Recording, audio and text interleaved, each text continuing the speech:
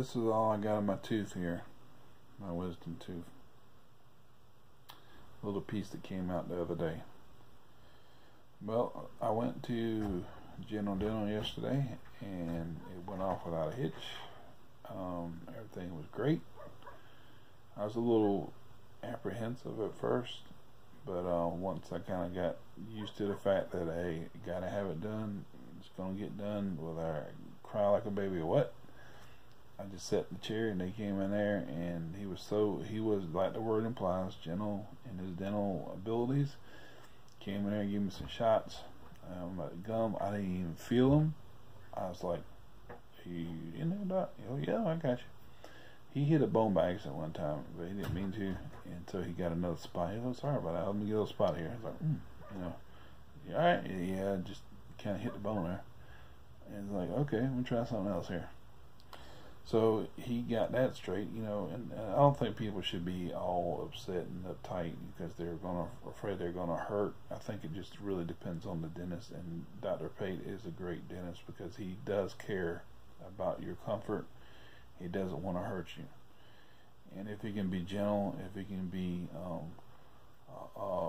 do anything to make you comfortable, he'll do it, and just so you have a great experience. So they got me, I was on the chair and I was leaning back and everything, and then he got me turning. My feet were like higher than my head. I said, "Doc, am I supposed to be like this?" He said, "Oh yeah, we got you." I said, "Am I kind of slipping here?" He said, "Ah, you're all right, you're fine, we got you." So, he got to pull he got me all numbed up and everything. He started pulling on that tooth there, just not hard at all. Just barely, and he let go of it and let it, what you call, rebound. I guess so he can develop a pocket in there to separate from the nerve and make blood clot, making a blood clot to kind of cover up that nerve.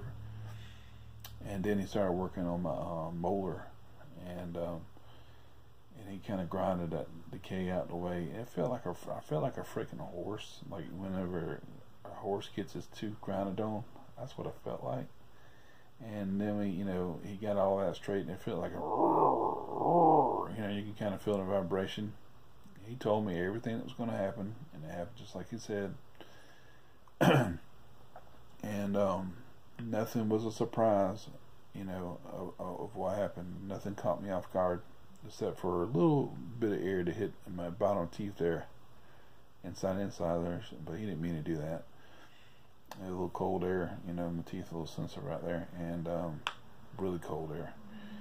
And so I think they get the air real cold or something. I'm not sure how that goes, but anyway, he got that fixed, and he told me, it's like, this is not going to be a permanent fixture. You're going to probably eventually have to have a root canal and get a crown. It's just, that's what we're doing. It was just a big gamble on that tooth, and so that molar.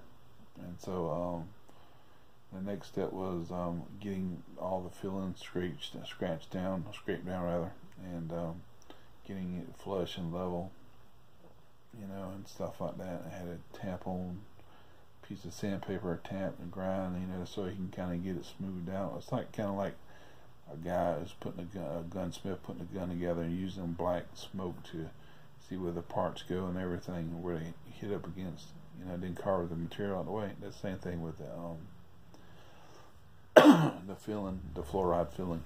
It's supposed to make it stronger, but not strong enough as if it were bone. So it can't be in there forever. It can't be in there too long. I might either have to have a capping or root canal capping, or just get it pulled out altogether. So anyway, we got through all that. Then he went back to the tooth, and everything. And I remember pulling a piece out. And I was like, that's a piece of my tooth. And I just started doing this with it, and I wasn't even hardly even think about what he was doing. I just focused on that piece of tooth and my fingers, and just swirling around my finger. And so anyway, it wasn't that bad. I just said, but no big deal at all, and then he got back to pulling a tooth out, the wisdom tooth, and I thought it was going to crack. I was like, well, that's like it's going to crack. He said it might, but you hear a little bit, you know. I thought, oh gosh, here it comes. You know, I can tell by the way his hand was gyrating what he had in it. You know, I told him before, I said, I hope you make a good purchase on that too, because I think it's going to crack. He said, I will get it, don't worry about it. And so it wasn't as bad as I thought it was. It looked like a piece of corn candy. Somebody remarked on one of the videos, and because it was brown or white and kind of reddish pinkish on the top, and it had a small little indentation where the roots came together like that, just like corn candy. But anyway, we got it out and everything, and put the galls in there. Had to bite down on that, and yeah, it went really well. And if you think he's there to hurt you, he's not. And it's like the thing says, all the reviews show he's very gentle, you know. And if things happen, which they did when he stuck it to the bone, he didn't mean to, but little nips and things like that are likely going to happen. But you know, as long as they're not continually hurting, that's one thing. If they continually hurt, and if he's still doing it, yeah, you need to go to another doctor. But he ain't going to do that. It's like he told me about the molar yesterday. And it's like, you know, if it continually hurts after you drink sweet tea or whatever you drink, sorry, you know, then you need to come see me. But if it hurts just for a minute and quits, that's it. You know, you're all right for the time being.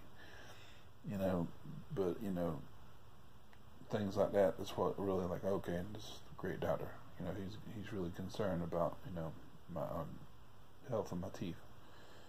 So anyway, I'm not even doing that right now. Anyway, we got all straight and everything, and got the work excuse, got galls, got the bill paid, which was, if I would have had 2 extractions, that would have been $460.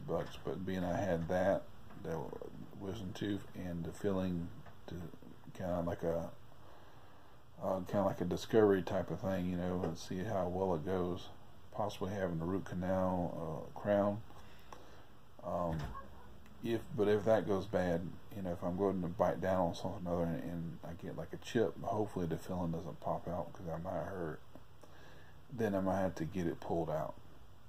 But you know, by the time I have insurance and everything, it should be right about the time that needs to, you know, need to make a decision on the tooth, on the molar, whether I want to get it a zombie tooth, which is root canal and crown, and that's what they are basically, zombie teeth. They're not. They're just there. They're like the living dead in your mouth, you know. But that should work out pretty well, I think. My next thing is to have a cleaning, and after that we'll determine what else needs to get fixed or whatever, because I think I got like a little minor cavities in some of these front teeth where the dentine is exposed from a receding of a gum line, because I didn't take care of my teeth for a very long time as far as going to the dentist. But I did brush them and floss them, but when I was younger I didn't do it a whole lot, you know, and they kind of caught up with me, and when I got older I did it. But when I was younger I went to the dentist more than anything, until like I was like 19 or something like that. I think I was 19 the last time I went.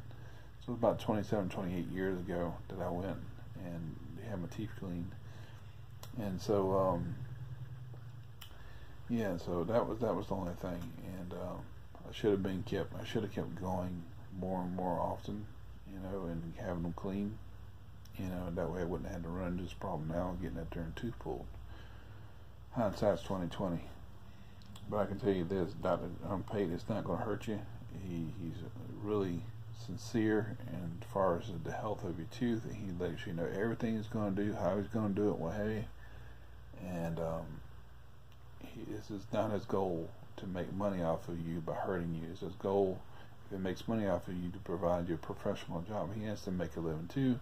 So does his staff, everybody there. They all have teeth in their head. They all have ailments and problems too. They're, you know, people just like us. So he is not a dentist trying to hurt you. He's a dentist who's trying to help you with your teeth, and you know, have a great lifestyle, or whether it's a smile, or whether it's health wise, you know, both actually. Anyway, I just want to point that out real quick. And yeah, so because a lot of people, think so bad of dentists and everything. I drove them nuts because I was asking them about potatoes and meatloaf, which I ate, and I did pretty good at that. And this afternoon I ate scrambled eggs. That's about it for lunch because I didn't want to be too pushy with it, And I about drove them mad. I think calling there, like, can you eat this? Can you eat that? And people say, "Oh, I see a hole in your mouth. I don't see no blood." And I was like, "Oh, wait, and let me call and make sure I can brush my teeth and everything like that." And they said I could brush my teeth with toothpaste, but I didn't last night. I just did it with a regular toothbrush, and I did it when I got up this morning and did it with a toothpaste and just let it rinse itself out and just fall out instead of spit it out. It did great. So anyway, I didn't really get a whole lot of sleep because I kept salivating, and it just kept swallowing. But I'm not in any real bad pain.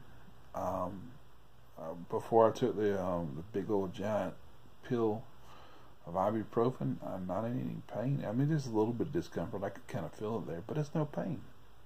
Nothing swole up yet. It's still there, of course. If I don't quit all this talking, it might not be.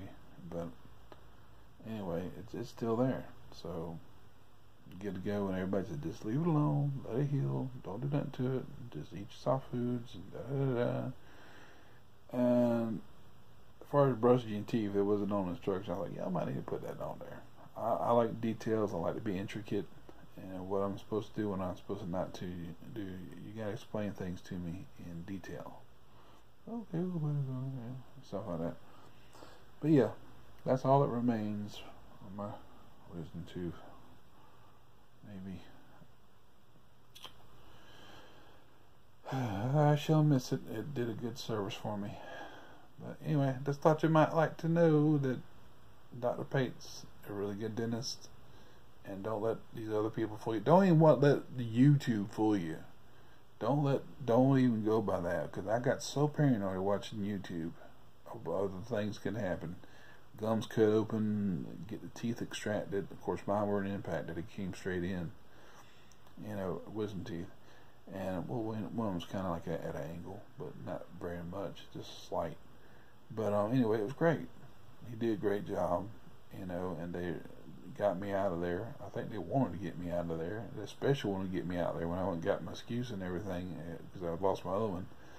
Because they get you out and get somebody back in and get them out, get them healed up, get them out, get them on the process, the road to healing, get them out, and so somebody else can come in, And but if you got questions and stuff, they're more than happy to answer it. They'll help you out the best way they can, And even when you're paranoid to death like me, bug them half to death. Anyway, that's all I got to say about that for right now. I'm gonna stay here and play with my little tooth, wheel it around my fingers like so. We'll see you later.